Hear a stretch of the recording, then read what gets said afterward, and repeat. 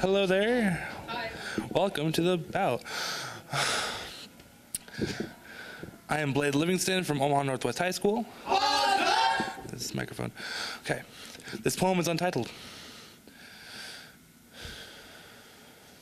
Dreams reside in clouds above my head, creating fantasies of how my life could have been, given I was rich, given I was born flawless, given that I wasn't such a pushover.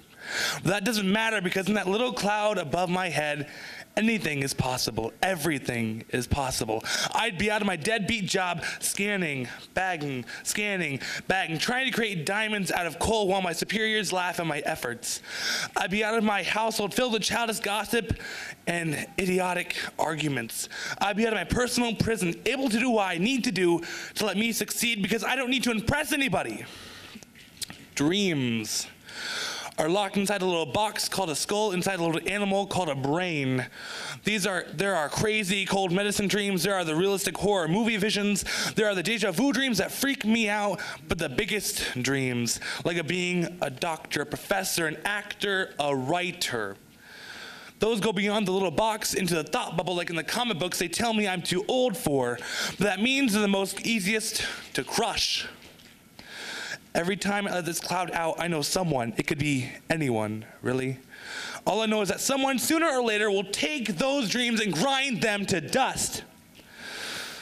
It's happened before, plenty of times. Tears run down my face as I try to grab at the remains of my aspirations, which are falling unpredictably like pieces of dead confetti, celebrating the end of my future. I've been alive for less than 2 decades, but at this point, I'm already dead, because my dreams are dust bunnies, doomed to die every time I think they're safe to resurrect. They are the only way I can hope to get out of my own dark hole of self-pity.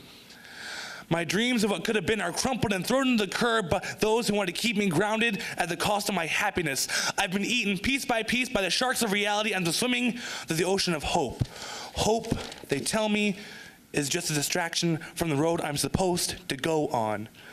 I have a single tunnel to walk through, but I'm only following mindless sheep who don't know there's a cliff on the other side.